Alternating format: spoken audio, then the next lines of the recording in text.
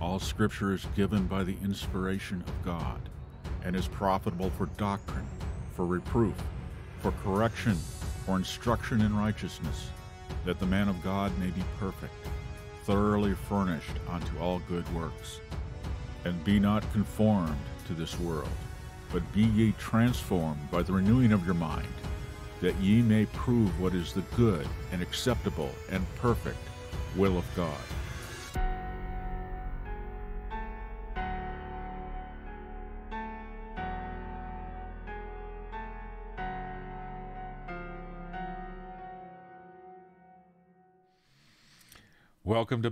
Welcome to Thinking Biblically. This is the second day of May in the year of our Lord 2022, and this is part 2, or B, of the video.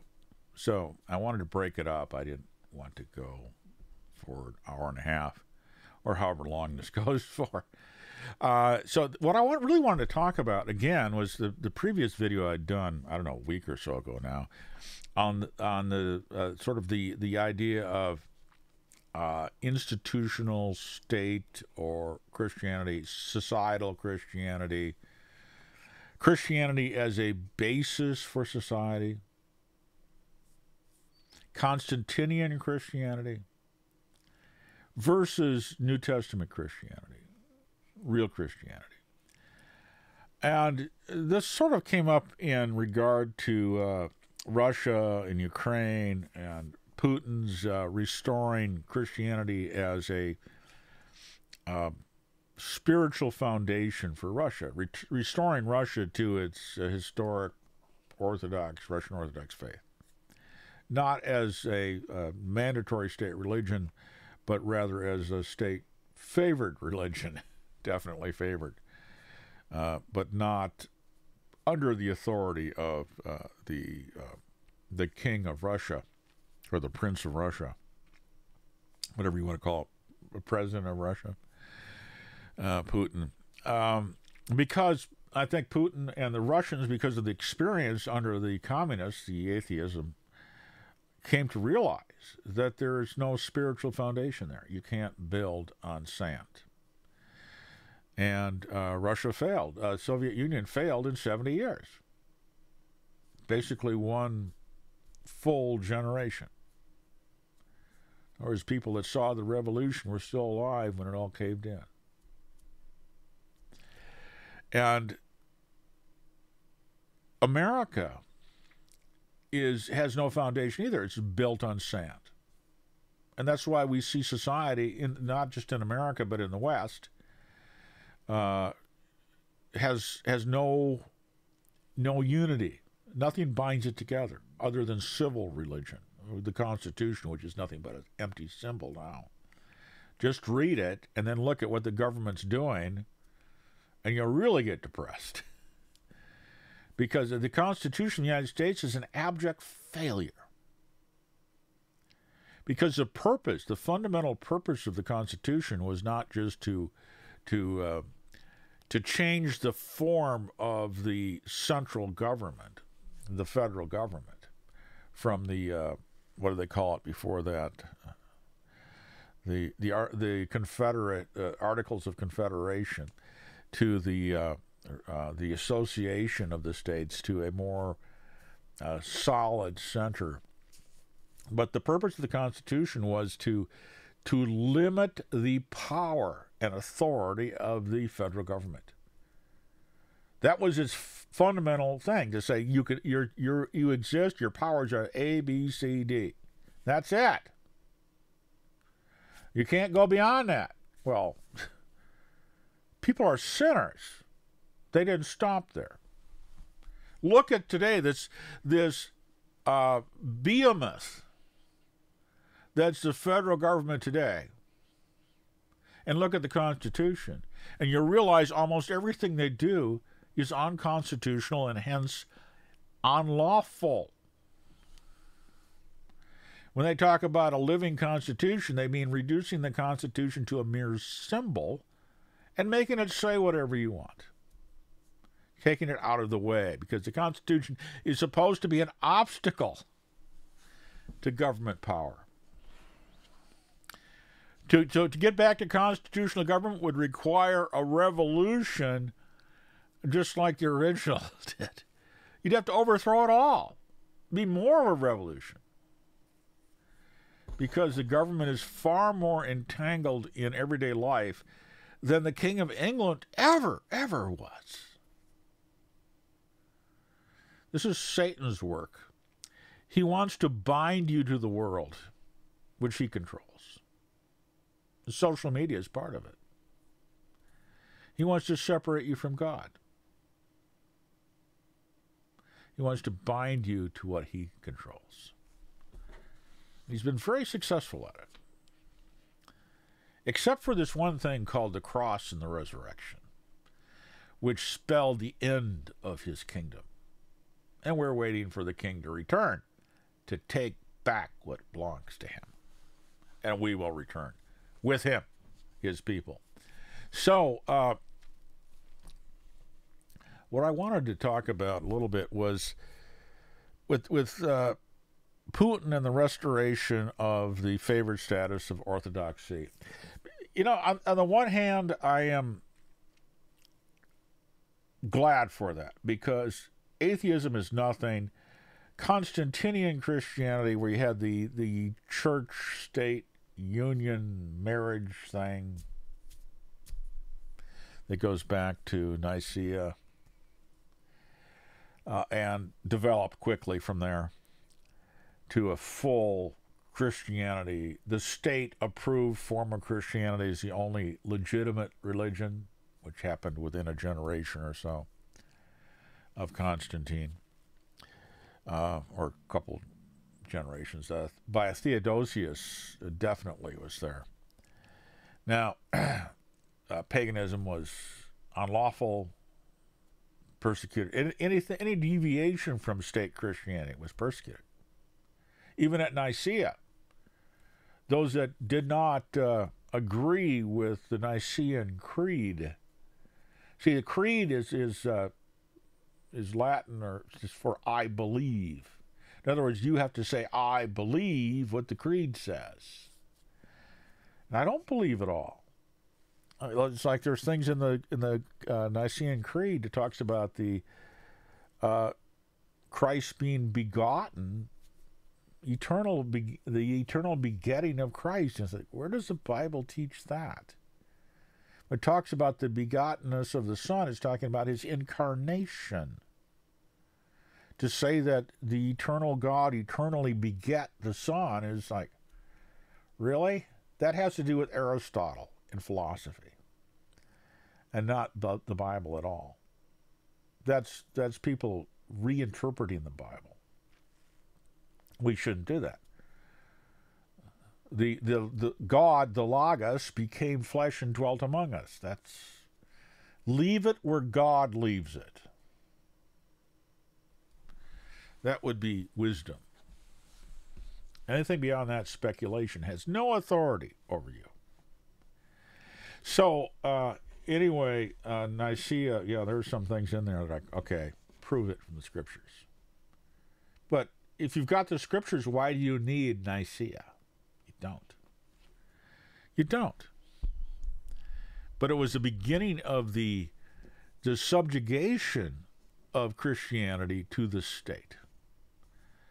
Constantine, the emperor, called for the synod to come and settle a religious thing because he wanted Christianity to be the unity of the empire, because it had no unity other than the Roman legions and power of the sword.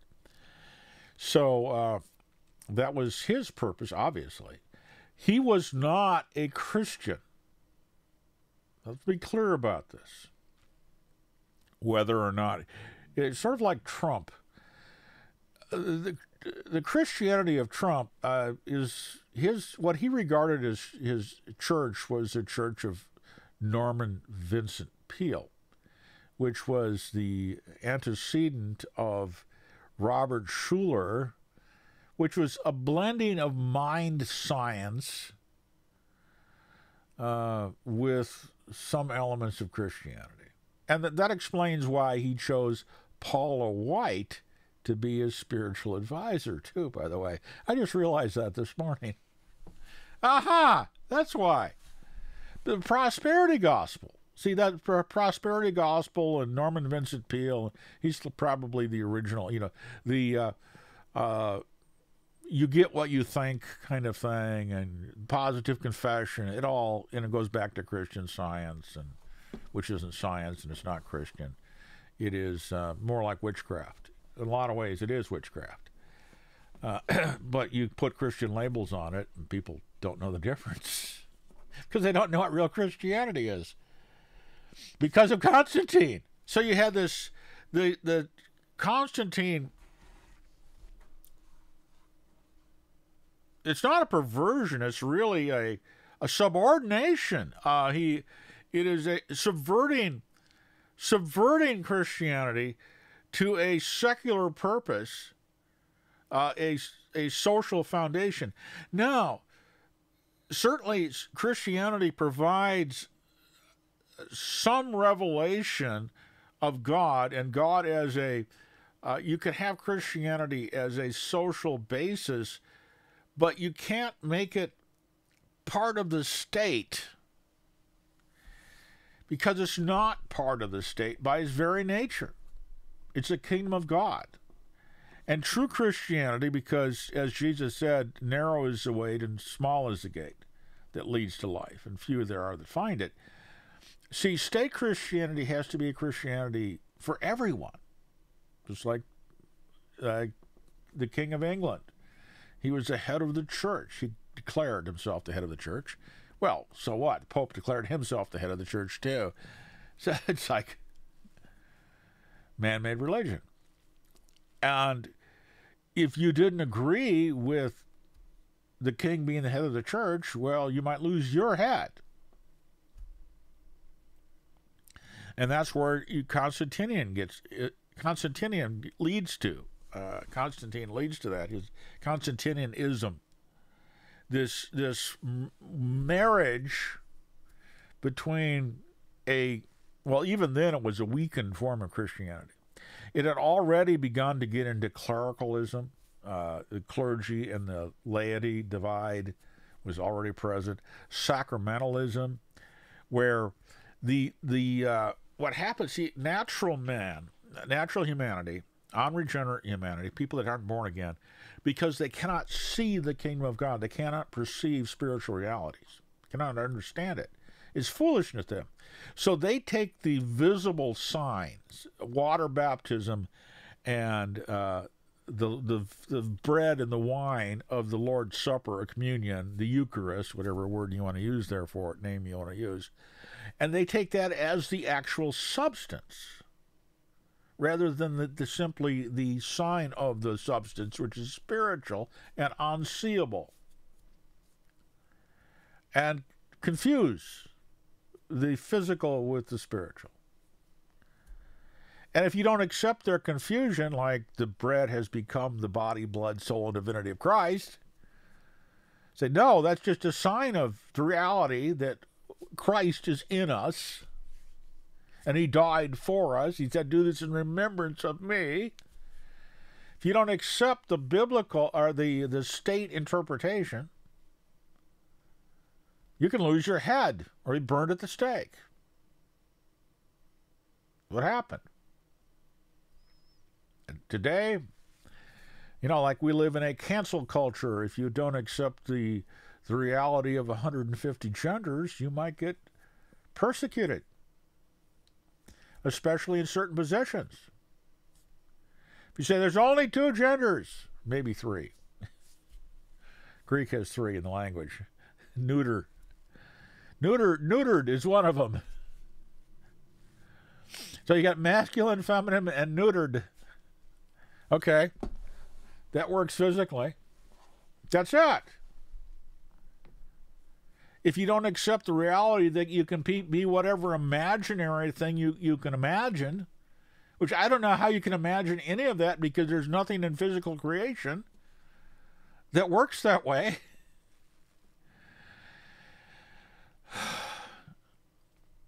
Sexuality, it's always gendered. Anything else is a perversion of purpose. Is it not? Except, see, but we live in an existential world that you create your own reality. Well, but sorry, you still have to live in God's reality. Otherwise, you can fly like a bird. Try it. See how long you last. Can't. Of course, go to university, spend maybe $100,000 and lose your mind. You can go to the local go down the street, find a drug dealer, and lose your mind there. It's cheaper. A lot easier, too. Maybe a lot less damaging than losing your mind to what they call higher education these days, or even lower education. They kind of get it down into the pre-K. Evil. Decadent, reprobate society. That's what happens. But that isn't the result of Constantinianism. That's a result of rejecting Constantinianism for atheism, which happened in 1776, by my estimation. A revolution. By the way, if you look at Babylon the Great in the book of Revelation, it does have a remarkable resemblance to the United States.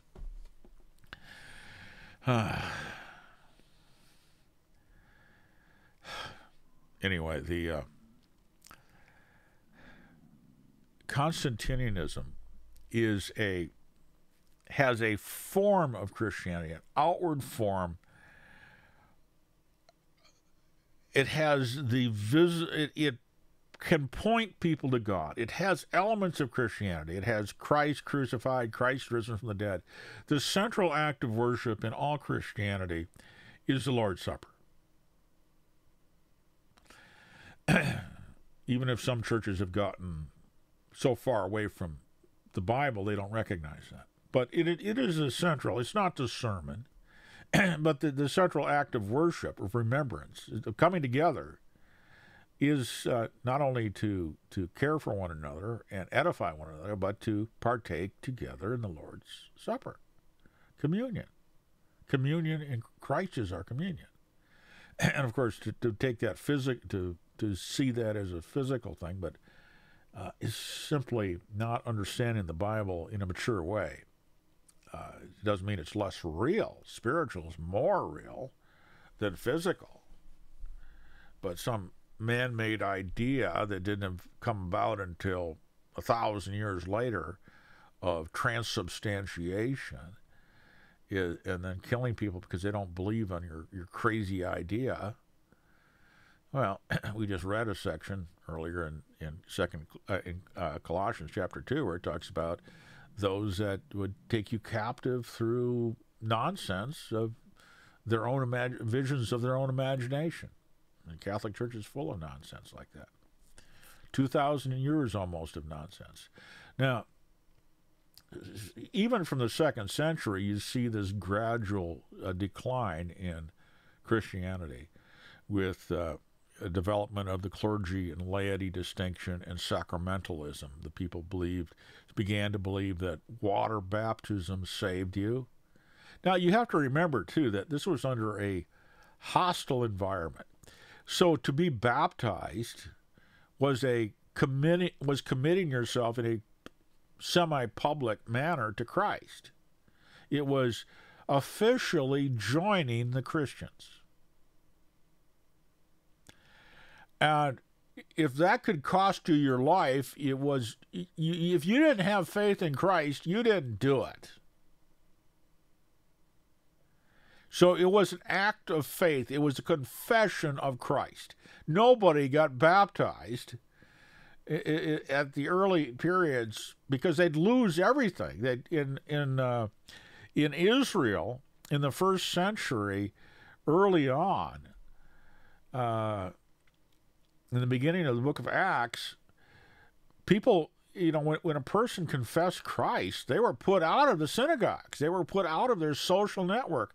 They were likely to be disowned by their family, which is why Paul was taking up collections for the saints at Jerusalem. That's why you had the first chapters of Acts, where you have the Christians giving land and other things to the church to distribute to those in need, because they had been disowned by their families, lost everything, and basically homeless. And they were Christians, so their brothers and sisters were required by God to love the brethren as themselves. That's the circumstance. You did not become a Christian for frivolous reasons, because it would make your business better, or because it would help you lose weight, or who knows what. Because you were going there for social reasons. You didn't do that. So some of these things that we tend to read into history what we currently understand. It's not right. And you can look at some of the descriptions of the Lord's Supper and that. You can see where they used language that was spiritual, but we can look at it and see, that's going to lead into difficulties down the road. Well, they didn't know that at the time. They did not know that at the time. Of course, they weren't writing Scripture either. But then the Roman Catholic Church and the Eastern Orthodox Church makes tradition equal to Scripture. Has to. Comes from Nicaea. Comes from Constantine. And it develops.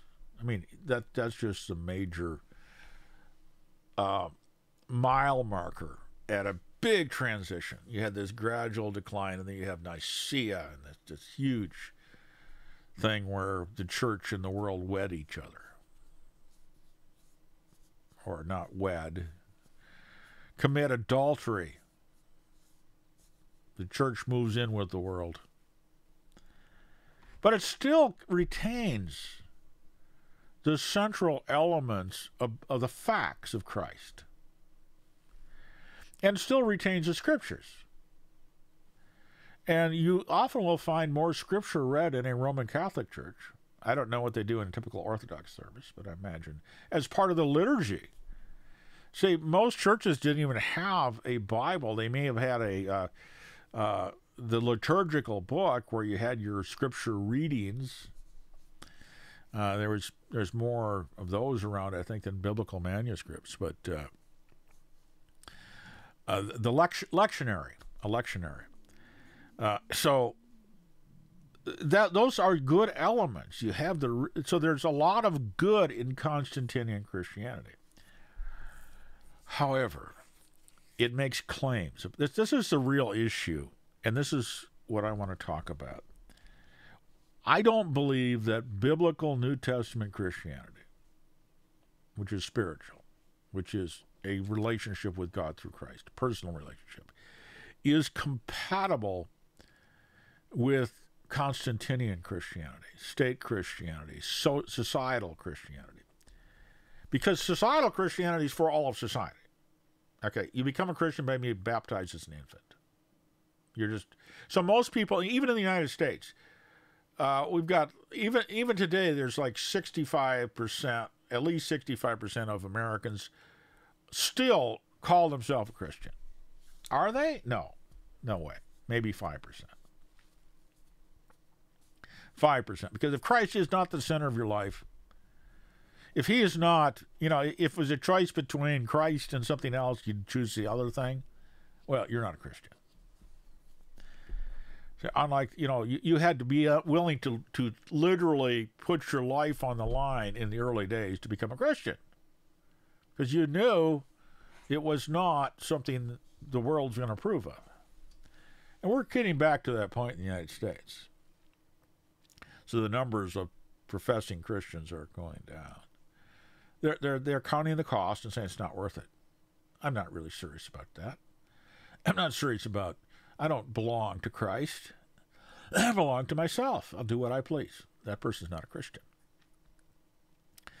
So, again, Constantinian Christianity, which the United States rejected in 1776, still has a abiding testimony of Christ. Roman Catholicism, the central aspect, and I've never actually in person watched an Orthodox service. I wish I could. I'd have to go quite a ways. But they have a better understanding of what goes on in a typical thing. Maybe I'll do that someday. Maybe I'll actually interview an Orthodox priest someday. Who knows? But in Roman Catholicism, which I know quite well, having married into a Roman Catholic family and been present in many masses and being married at Catholic Church and studying it from the time, especially from the time I was considering marrying my wife, I wanted to make sure I understood Roman Catholicism. She wasn't a devout Catholic, nor her sister or brother, but her parents were. So I have personal experience, and I live down the Mexican border where everybody's Roman Catholic, essentially, unless you're fundamentalist or Pentecostal. I guess those are pretty much the other options. So, but you again, you'll often have more scripture reading in a, say, Roman Catholic church with your Old Testament reading, and I think there's at least two readings in the lectionary. There's always an Old Testament reading and a New Testament or Gospel reading. Sometimes I think there's three. I'm not quite sure.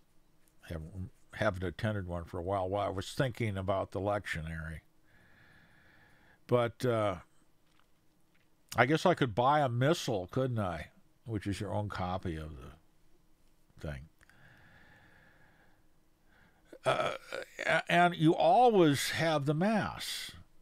Except for COVID, most Catholic churches, unless they're really small and they had a traveling priest, had a daily Mass, a daily celebration of the Eucharist or communion or Lord's Supper, whatever word you want to use.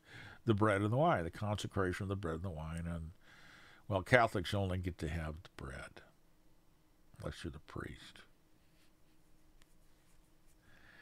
Except at my wedding, we got both. Wow, that's just surprising. But there's...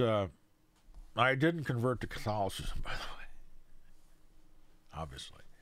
But there is a testimony of Christ there, and I don't want to. But it's been encrusted with tradition and empowered by the state. In the West, empowered by the Pope, which became the de facto ruler of the West, the papacy. Historically. I mean, there's no denying that. And then in Protestantism, there was simply a replacement of the Pope going back more toward Constantinianism with the state. Lutheranism, the state. Calvinism, the state-church partnership. Yeah, the state and church in bed together. Anglicanism, the king as the head of the church and the head of the state. See, Protestantism is simply getting rid of the Pope and going back to Constantine or Theodosius, whatever you want to say there, but I'm using Constantinian as a defined marker. The problem is, as I said, it's not so much other than the false doctrines, things that are not totally unscriptural, like, prayers to Mary and things like that, which go back quite a ways, by the way. The growth of those things. With Constantine, because all of a sudden Christianity became not persecuted and favored by the government, you had all kinds of pagans becoming Christians without actually becoming Christians. See, this is where you really brings the power to sacramentalism. Because State religion requires sacraments to be effective. Well, actually, it claims they're effective. And this is where the real issue comes in. Because of the claims by the Constantinian churches. I can't think of a better word to describe it. This church-state union, where the societal Christianity, in order to serve the function of holding the state together, the people together, you have to have, it has to work for everyone. In other words, you can't restrict it to people that are born again, real Christians. So you have to be able to make people into Christians without really making them into real Christians, which is the claims of the effectual working of water baptism. That by sprinkling a baby, you've converted them to a Christian with water and a priest. See, there's no basis for this in the New Testament. Not in any, unless you're trying to read it in, which is what they do. But for the functioning of Constantinian Christianity, you have to have sacraments and a priesthood that can make pagans into Christians. Simply. Well, I want to become a Christian. Doesn't matter why you want to become a Christian. And it gradually became easier and easier. But especially with Constantine, it became very easy because lots of people wanted to get in for lots of reasons. There was no cost anymore. It was a social benefit to become a Christian. So you got baptismal regeneration, which doesn't save anyone. It didn't save me. I was sprinkled as a baby. All Christianity, I mean Orthodox Christianity and Roman Catholicism, they regard my baptism as an infant as valid because it was done in the name of the Father, Son, and Holy Spirit. They regard that as valid. I was not born again. The Spirit of God did not dwell in me. I occasionally had near-death encounters with the Spirit of God. I mean, I did. God does lots of things in the world. Convicts sinners of sin, righteousness, and judgment. I can remember as a young child being convicted of my sin because I was a sinner. Man, and one time I can really remember that. Just broke me down to tears. And my mother told me, don't worry about it. Oh, man.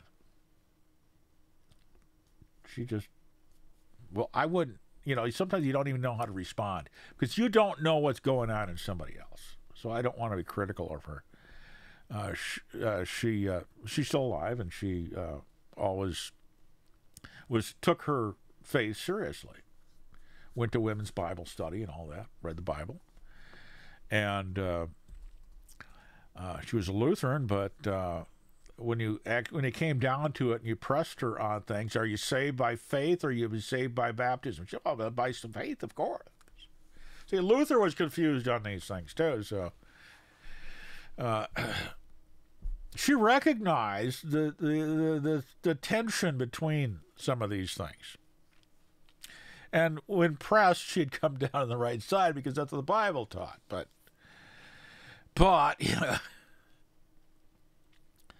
and when you see somebody, especially a young child, and they're all upset about something, you don't know what's going on in them. And I all I knew was going on was I was guilty of sin, and I was going to hell because the neighbor boy told me that.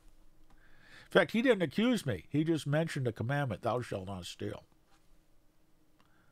Holy Spirit just put that thing as a sword right through my heart. Didn't save me, though. I was convicted of my sin, but wasn't saved. Didn't know anything about salvation. Didn't know. Neighbor was a Baptist, about a year or two older than me. He was just sharing a Sunday school lesson with me about the commandments. Well, the purpose of the commandment is to show you're a sinner, and it sure did. And see these elements. You could almost look at Constantinian Christianity as a preparatory place in some ways, but it's not authentic born-again Christianity. And that's the problem. And that creates a tension. And I was thinking, is there a way for the two to coexist in peace? And I don't think so. It's not the problem, from my point of view, as a born-again Christian, the problem is the false doctrines. That they are teaching people that because you were baptized as an infant, or, well, this goes for Protestantism too.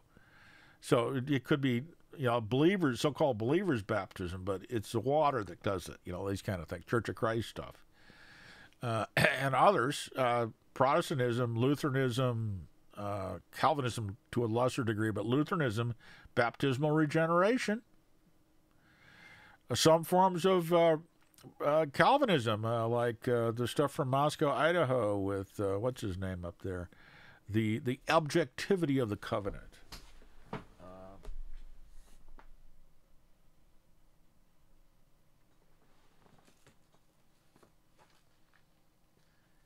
Douglas Wilson, Reformed is not enough. So you have a movement among Calvinists to go back to sacramentalism, the objectivity of the baptism as the infant baptism as putting you in the covenant in some weird sort of way. Definitely a weird conditional sort of way. But that is not true Christianity. And that's where the tension is. From my point of view is, okay, they're teaching things that don't, like infant baptism makes you a Christian. No, it doesn't. Christ in you makes you a Christian. That's where the Bible identifies it. That Christ must dwell in you, and you must be born again, born of the Spirit, baptized into the Spirit, into Christ by the Spirit, so that Christ is in you, and you are in Christ. That's spiritual. Water baptism is just a symbol of that, or a sign of that. Being baptized in water for a baby does not cause that to take place. Now, baptism for a believer as a confession and commitment to Christ, the two can occur simultaneously. Where you're publicly confessing Christ and identifying yourself with Him and the church. So there is a connection, although you can be baptized into Christ by the Spirit independently of that. I was. And I was baptized by immersion later because I was convinced that it was the right thing to do, biblically speaking. So when were the apostles baptized? Other than the Apostle Paul? I don't know. It doesn't mention that in the Bible at all. Jesus was baptized by John the Baptist, but Jesus baptized no one. So who baptized Peter and John and James? Don't know. That doesn't make you saved. It is that relationship to Christ. See, a believer in adult water baptism or believer's water baptism does not be adult. But the person really knows what they're doing. They're doing it for the right reason. Committing themselves publicly before others, before Christians, to Christ. And baptism as a God-ordained means to do that. Not saying it's the only means. And the church has never held it was the only means. Martyrdom was a way too. But in other words, if you that you were, again, in a situation where society is hostile to Christianity, it's had more meaning. Because there's not really any advantage to becoming a Christian otherwise, other than for the right motives. Typically. It still happens occasionally. But to please parents, to please a spouse, something like that can be a problem. but still, the real thing, it can occur. But infant baptism does not affect salvation. It does not cause it. There's no biblical basis for that. And some of the doctrines of the Eucharist, the transubstantiation or consubstantiation, which is a little more fluid. In fact, when I was considering looking at the church to attend after, I got tired of COVID and everything, and pretty much came to the conclusion the nursing home was not looking for anybody to come back in there. But looking at the actual doctrines of the Lutheran Church Missouri Synod, I was going to talk to the pastor there. A pastor in quotes, because really functions more like a priest. Sort of.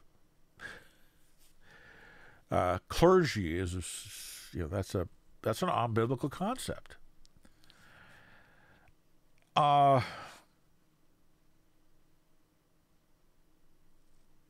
In fact, it might become an issue at even a church I attend. In some ways, because I was wondering, why aren't they doing communion when the pastor is, just because he's, I don't know what their view on that is. Things have been chaotic there lately. We didn't have communion on Easter, though, or, I think this is like something's missing. And then yesterday was the first Sunday of the month. They didn't have it then either. So why? I sort of asked that from the pulpit. How often do you do communion? Hinted at it. It's not really. I'm not a member. It's not really my place to say, hey, we ought to be doing this. But anyway, back to this thing. There's the tension between the state or Constantinian societal Christianity, whereas Christianity forms the glue of society. That's good, but when it makes claims that are almost necessary to its function, because its function is not to save people out of the world, but to glue the world together. It has a different function than biblical Christianity. But because it is related to God and the truth, it's still, in some ways, a good thing. But it also can deceive people. As it deceived, I think my mother's response to the conviction of my sin as a young child was, well, you were baptized? God forgives you? Something like that. I can't remember the exact words, but it's like, no. Technically, if you're the child, say a minor child in a biblical sense, with a believing parent, you're in a special relationship with God because of that. I guess commonly in Protestantism, in like Baptists, they talk about prior to the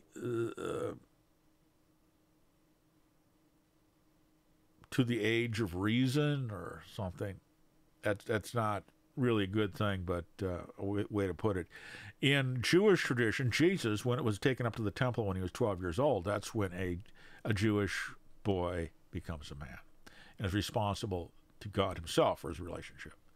But Paul talks about the children of a believing spouse are holy to the Lord because of their believing parent. Obviously, there's a limit to that. So that'd be like a minor in the sense of pre-adolescent, really,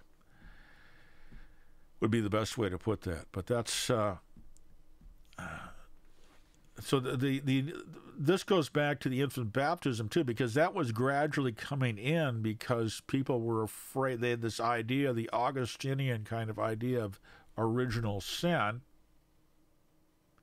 Now, at that time, infants weren't being baptized, or at least at the time of Constantine, they weren't. Typically, a record of it. Constantine was not baptized until he was on his deathbed. which is why Constantine cannot be regarded as a Christian, because he was unwilling to commit himself to Christ. He realized that would interfere with his position as emperor, as Caesar, and his duties. So he chose that. He chose not. So he was, like Donald Trump,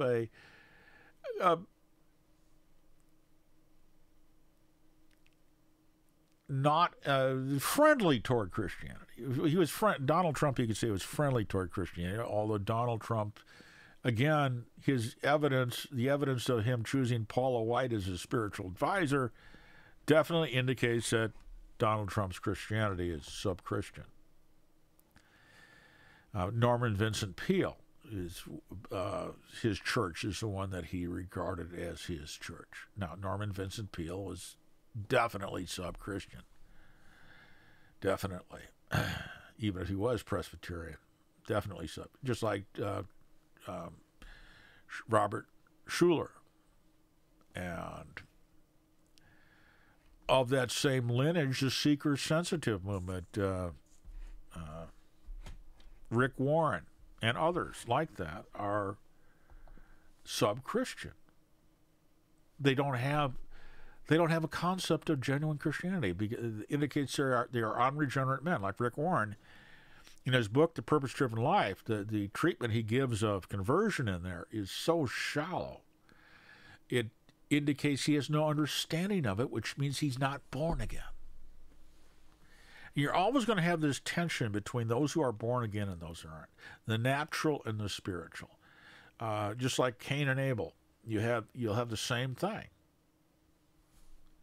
Abel was accepted by God and Cain wasn't. Abel's sacrifice was accepted, Cain's wasn't. Because of that, Cain killed his brother Abel. So, and state Christianity has always persecuted true Christians.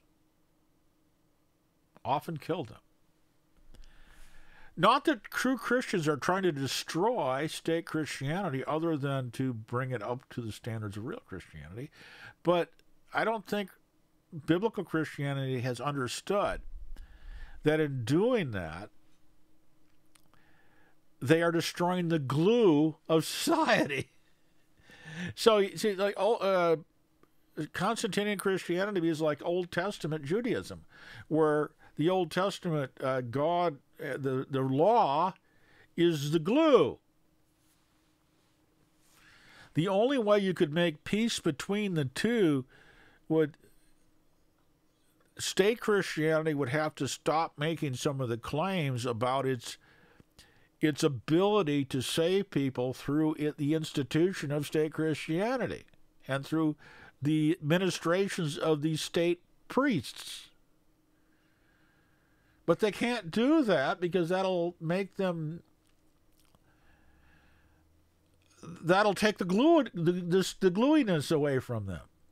Because they have to bind together believers and unbelievers. But what happens is they end up binding together the unbelievers, and the real believers have to leave or be driven out or somehow hold their nose or have a strange ability to hold contradictory ideas in their head without them being troubled by that. So, real Christianity causes separation in society. See, that's the basic problem. Jesus said, "Do not think that I've come to bring peace, but a sword. I've come to set a brother against his, the members of man's family will be his enemies." Why? Because Christ divides those who belong to him and those who don't. So there's this antipathy that will always be present between Constantinian Christianity in its various forms, including Protestantism. See, other than the United States, see, the Protestantism everywhere else was state Christianity. In America is unchristianity. It's even worse. Everything goes here, sort of. as long as you worship the civil religion. We have the same problems here. America just doesn't have much glue at all. You gotta worship the idols of Lincoln and Washington and Jefferson. That's why those temples exist in Washington, D.C. That's why Mount Rushmore exists. The state civil religion, just like the Soviet Union and Communist China. You had the Red Square and the mausoleum of Stalin, and you got Mao's tomb in Russia or in China. So you either have to have a living god like Stalin or Mao, or now Z. In North Korea, you have the head there, the deification of a person in order to form the glue. And that's why state Christianity bears witness to Christ, but there's this tension that I don't think can be overcome. Even though I'd like to see it overcome. I just don't know how you could do that. You could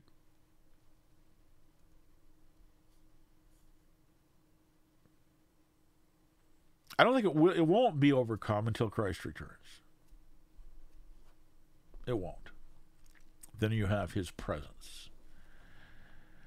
That eliminates this problem, because the presence then will be the worship of Christ himself. You'd have to, if you could have possibly a form of state religion that is tailored for society, but acknowledges the spiritual reality too. But I don't know. It wouldn't function for the state purpose that well if you did that. How Catholicism and Orthodoxy generally dealt with things like that was monasticism. You provide an outlet for people that really want to be serious about God, that removes them from the picture, essentially, or you put them in the priesthood. But the reason the people go into the priesthood in those kinds of religion are for the other reasons, usually. Lots of other reasons. Which is why they are so corrupt, especially Roman Catholicism. So corrupt. And man-made traditions like so-called celibacy. Now, that doesn't exist in Orthodoxy, but in Roman Catholicism. It's a man-made tradition. And if the Bible doesn't teach it, you don't have to believe it. That's my view. And I'm staying on solid ground, because the Scripture tells us to contend for the faith delivered once for all unto the saints. That was delivered once for all in the first century by the apostles and by Jesus. Everything else is less than that, or a corruption of that, adding things to that God didn't add to it. If it was necessary, it would be revealed in the New Testament. And if it's not necessary. And it's been added, which makes it a corruption, a downgrade. So, there's this, again, I guess I would rather be persecuted by a state Christianity than living in a pagan society. Because at least it bears witness of Christ. It's just it makes claims about itself and its authority that are untrue.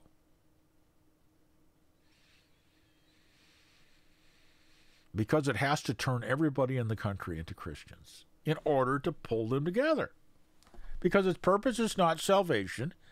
Its purpose is to provide the glue that holds society together. That's the fundamental contradiction right there. The purpose of Christianity. Is it glue for society, or is it God's way for salvation of the individual. Different purposes end up with different religion, really, in essential ways. And you get this conflict where the civil authorities will persecute true Christians because of that, because we undercut their system of glue. See, they have a system of glue that's based in truth in a lot of ways. They worship the real God, but not worshiping God and belonging to God are two different things. You can be a believer in Jesus, in Christ, in God, and not have a living relationship with him. Because one's a system of religion and the other is a personal relationship. That's the difference, too. Roman Catholics are believers, most of them, but they're believers in a system of religion. They believe in Christ, but they are not born again, generally speaking. That's the difference. They are still natural.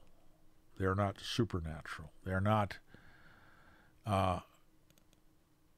They need these externals because Christ does not fill them. He's not in them. They're not in him. They are in the church, not in Christ, in the institution of the church, the Constantinian institution. And that's always going to cause problems until Christ returns. Again, two separate purposes. And those purposes are at loggerheads, because when you teach people that they're saved because they were sprinkled with water by a priest, or a priest by another name, as infants, and then they have to, because they're sinners, and they have to do works to atone for their sin, and all this other stuff that's unbiblical. You might have some of the information about the gospel, some of the information about God, but you don't have the salvation of God. Constantinian Christianity does not save you, because that's not its purpose. It may give you a place to be saved from, a fundamental knowledge about Christ and Christ dying for our sins and rising from the dead. But it doesn't call you to be saved. It just expects you already are, because the church is what distributes the grace of God and salvation. That church has interposed itself between people and God. And you can only have a relationship with God through the church, which is part of society and the state.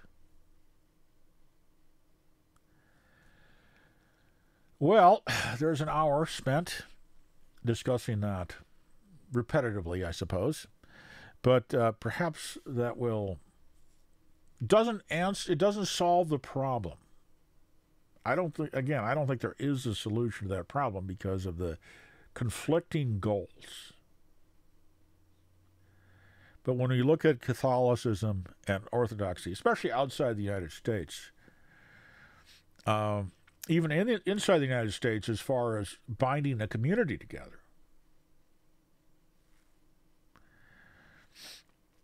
we see the differences. Of course, all this is derived. Orthodoxy, Catholicism, much of Protestantism, really all of Protestantism, or true Protestantism, is Constantinian Christianity.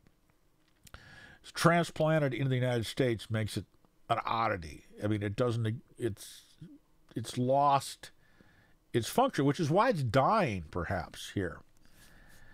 But it still has its claims. The institution of the church, separated from the state, still claims the power to save you, the authority to save you, the sacraments necessary for your salvation. And they are the way, the truth, and the life, rather than Jesus Christ himself. But you can only be saved. Salvation always results in a personal relationship with God through faith in Christ himself, apart from an institution. Because that's what it is. That's what this book teaches. The other stuff is the tradition and wisdom of man.